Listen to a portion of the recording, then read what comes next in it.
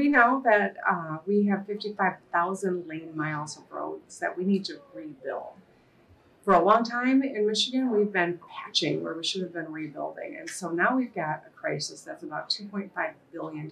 I did introduce a solution last year, and the Republican-led legislature not only didn't embrace it or even debate it, they didn't offer any alternative and showed very, little, if any, seriousness about solving this problem. It's getting more expensive and more dangerous by the day. And so this year I am going to push forward with starting to triage these roads. The legislature still has not come up with any sort of a suggestion on how to solve the most pressing problem that our state is facing. Every poll tells you people are mad about the roads, and if they're mad today, they're going to be furious when it starts to freeze and thaw this spring and we have pothole Armageddon.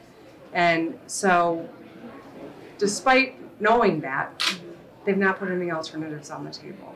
I remain ready to work with anyone who wants to get serious about solving this problem, but my patience is worn thin, and I'm going to press forward to start to fix as many roads as I can.